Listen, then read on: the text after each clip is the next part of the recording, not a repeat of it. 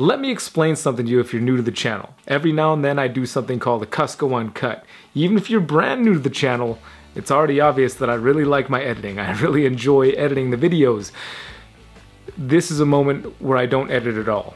I don't cut anything, and I just speak what I'm thinking anytime that I get inspired to do so. And sometimes I think people find a lot of inspiration for themselves. Sometimes people are probably like, that's 5 minutes of my life I'm never getting back. It's not timed. I just say what I'm feeling in the moment, and that's what it is. So welcome to your first Kusko Uncut, if that's what it is. If it's not your first Kusko Uncut, then well, I'm pretty sure you'll be sticking around, right? Or not.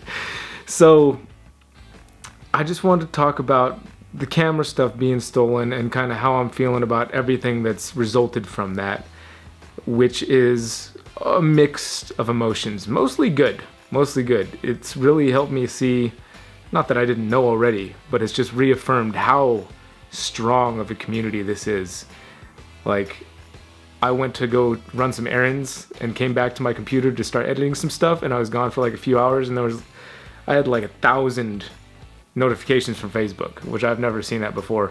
All because of, you know, the camera stolen posts. If you follow on Facebook, if you follow on Instagram, even if you follow here, you know about the camera stuff and what's going on with it and how we're trying to put out pictures and get these people identified and get my footage back from the Canada show.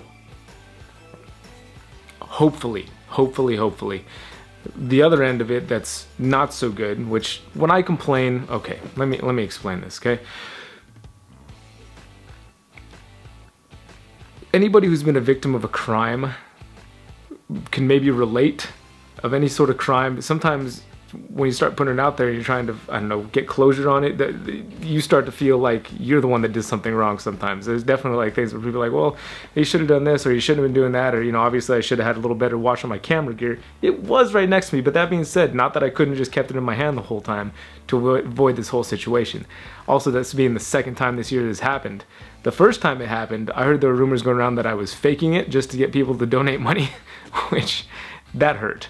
That hurt. And anybody who knows me knows that. And I don't want to complain. I don't want to complain too much, because the overall message I'm trying to say right now is that this whole situation has done nothing but leave me with more positive stuff. And it's easy for me to come away from something like this feeling good, because it just gives me a little more perspective, you know. When I say I'm complaining about this stuff, I feel like I'm complaining, and that I basically have nothing to complain about in the grand scheme of things. You know, I've got food to eat, I've got a healthy, happy family, all my arms, all my limbs, I'm alive, I'm healthy, I've got roof over my head. There's so many people in the world don't have those things right now. So that's always part of my perspective, and that's what I always come back to. Anytime something bad, or relatively bad, is happening to me in my life, I think about how much worse it could be, and how much worse other people actually do have it, to where my situation really doesn't seem that bad. And with this, I always see the silver lining on the cloud. You know, everybody's coming together to really try and help and get this thing resolved, and just seeing that happen it's a good thing. It gives me really good feelings inside, you know. And I'm actually feeling like I'm getting to know my Canadian friends better, because we're staying in communication. And whereas if nothing had happened at the show, you know, I'd have just kind of gone on, we'd have made the video, well, maybe we would have stayed in touch as much. But this is like almost causing people to be a little more so like, hey, anything happened with the gear yet? Anything happened with the gear yet?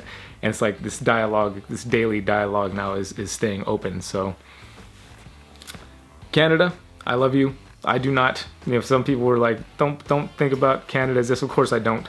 You know, you can run into this kind of thing anywhere in the world. I could run into it here in my hometown if I really put myself in the right situation or wrong situation. But overall, it's good. Overall, everything's good. Obviously, nothing's going to stop me from making videos. I'll film on my cell phone if I have to. Obviously, the big bummer is not having the footage from the show. I could go on about that over and over and just become a broken record about how much I really wish I had that footage, because there was so much good stuff on it. Okay, I'm not going to dwell on that.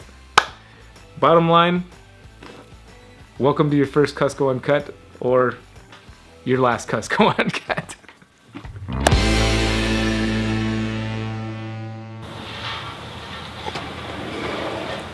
Cheers!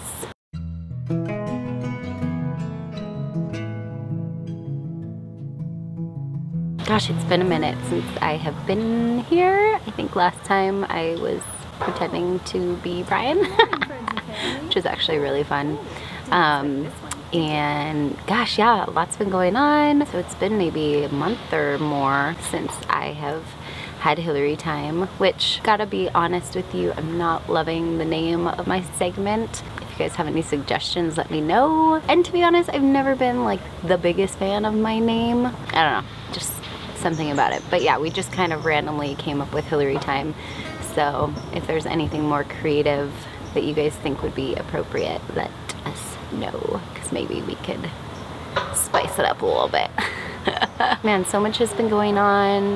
Noah started kindergarten. We decided not to put Eli in preschool, but he did have his first soccer practice yesterday. Mom life, getting back into my own yoga practice and exercising, which has been really, really awesome. Kind of getting in a nice flow of routine and just having Leia and Eli at the house while Noah's at school, and it's been great. Noah is loving school. It's a real sweet school, really like the teacher, so that's been going great. Just wasn't ready to send Eli to preschool yet. My instincts were just telling me that something was off, and then when I had that realization that like, oh, he doesn't have to go to preschool, it was like, oh yeah, okay, cool. He can stay home one more year. So it's been really nice to have a little more time, just kind of one-on-one with him. And baby Leia is doing great. She got her first 2 teeth. She's just like the sweetest little thing. Brian, let's see, so you'll know he was in Canada for a week. I was a little scared before he left because a week alone with 3 kids sounds kind of daunting, but we actually, it was okay. We got into our flow and it didn't seem like it went by too slow. His parents came over the weekend so I could work, and so that kind of broke up his trip. I think a big part of it is that when I was pregnant, right after having baby Leia, I was getting migraines, and I've had them on and off since high school, really. So I was having them kind of a lot towards the end of my pregnancy, and so then I was getting anxiety because I was always thinking, when am I gonna get my next migraine? I was afraid when he was gone I was gonna have a migraine. I'm really lucky they're not terrible. They're not as bad as some people get. They're not like debilitating for hours and hours and days, but it's still something that, you know, I do struggle with. I have not had one now for months, knock on wood. At least 3 months, which is awesome, maybe even more. So him leaving doesn't give me as much anxiety because it's just not something that I'm as worried about now. I think it was all hormonal. We definitely missed him and we were ready for him to be home. I was pleasantly surprised with how smooth things went, and I really have to give a big shout out to them because they are just good kids. They are really well behaved for the most part, and I love being with them. So as you all know, Brian's camera got stolen again. Really just bad luck that it's happened twice now this year. I don't think there's any deeper meaning to it besides just that there's a-holes places, and when you have nice camera equipment, something people want to steal because it can't really be traced, you can sell it for a decent price, you know. I mean, it's just something that thieves are interested in. So, you know, I've recommended to him to get a shoulder strap so that when he's walking around shows and stuff, he at least can be just like have it on him at all times, but he's opposed to my shoulder strap idea. Don't know why. Shoulder straps are awesome. I mean, I think he's just gonna have to be a lot more diligent when he is at these big shows where there's tons of people. You don't know that everybody who's there is specifically there for the show. It could be people that go to those events specifically to steal from people. So, you know, I even recommended like a lock box where he puts all his lenses and all the other gear when he's not using it. You know, just little steps that can be taken to hopefully prevent this from happening again. I don't really know what else to say about it except it sucks, but the realities of life. You have something nice and there's people out there who want to take it from you, which is really shitty, but it can be replaced. You know, at first he's like, oh, the police aren't going to do anything, but I'm like, but it's Canada. Like, maybe their police are different than our police and they actually will be productive over a theft. I know they have plenty of crime in Canada, but maybe not to the extent that we have in our country, so maybe theft is more of a priority. I don't know, that's my stereotypical perception of Canada and my I hope that their police might actually do something about it. But, you know, I told them you might as well count it as a loss because that thing was probably pawned off the day that they took it. So I don't think it's much now about actually getting the camera back, although the footage would be great to get back. I think more now it's like the principle of finding who did it and making sure that they don't mess with anybody else in the reptile community again. You hear me? If you're watching. We've definitely had some humps and bumps lately, and it's not all delicious matcha tea and sunshine, but for the most part life is pretty good right now, and I can't really complain. I've got a healthy family and feel like I'm kind of back to myself too after pregnancy. That pregnancy kind of took a toll on me, and so I feel like I kind of got my mojo back.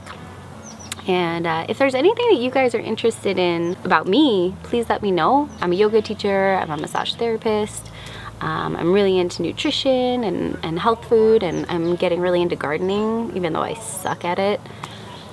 My plants back here have not been doing so well, so I'm trying to get my green thumb improved, and I've got some books, and I'm just constantly trying to learn more about gardening, and especially in this area because we do get extreme temperature differences, so finding kind of what works. I mean, I even killed some succulents. Like, who kills succulents? But I guess it is a little more common than I originally thought. But my indoor plants are doing great. My house plants are doing really well, so I feel like I've kind of got those down, but now I'm trying to work out here. We do have a few melons growing, but unfortunately the weather's kind of shifted and it's getting into the 40s at night and only like the 80s during the day. I don't know if the melons, they're probably each about that big right now, but I don't know if they're gonna make it. But it's been fun watching them grow and showing the boys how that works, starting them from seed. But yeah, if there's anything you guys are interested in me elaborating more on, parenting, yoga, I mean really anything that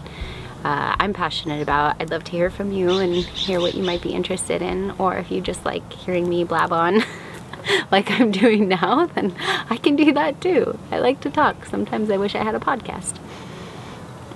So yeah, I've got my matcha. It's got adaptogens, so it's got, I think, chaga and reishi mushrooms in it, which are great for brain function. This has got homemade cashew milk in it, which is super easy. You just soak some cashews, blend them up with some honey and water. Homemade cashew milk. You can strain it if you want, I don't. And then this is kind of like a typical breakfast for me. Sourdough toast with olive oil, avocado, sunflower seeds, sauerkraut, and some salt, sea salt. So it's kind of my thing. I'm super passionate about food. So yeah, good to see you all, even though I'm not really seeing you, but I'm seeing you. You know what I mean. And we'll see you guys next time.